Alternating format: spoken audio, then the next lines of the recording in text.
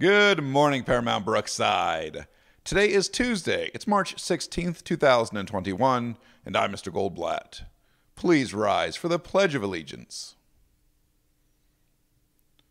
I pledge allegiance to the flag of the United States of America and to the republic for which it stands, one nation, under God, indivisible, with liberty and justice for all. This week is a blue week. It's Taco Tuesday in the Paramount lunchrooms. Chef Brian will be serving up burritos, Crispitos, and taquitos, along with kickin' campfire beans and assorted fruit.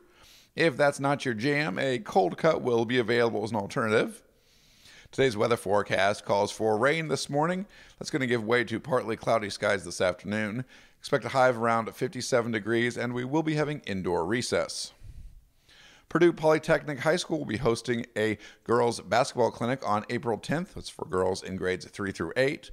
There is a limited number of spots available, so if you're interested, please visit their website below. The clinic will run from 9 a.m. to noon at Howe High School. And now it's time for Facts with a Fifth Grader.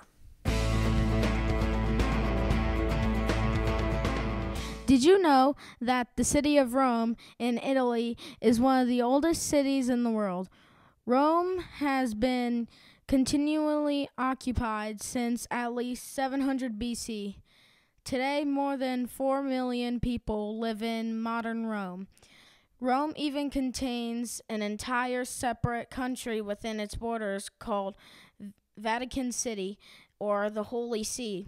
The ancient Roman Empire included most of Europe, Western Arabia, and Northern Africa nearly 2,000 years ago.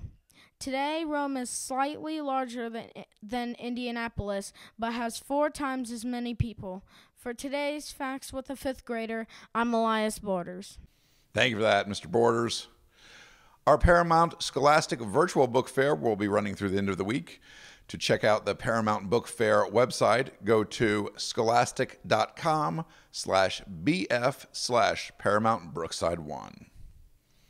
And students, as you engage with the world and those around you today, remember, it takes very little to live a happy life. It's all within yourself and your way of thinking. Make it a great day, Paramount.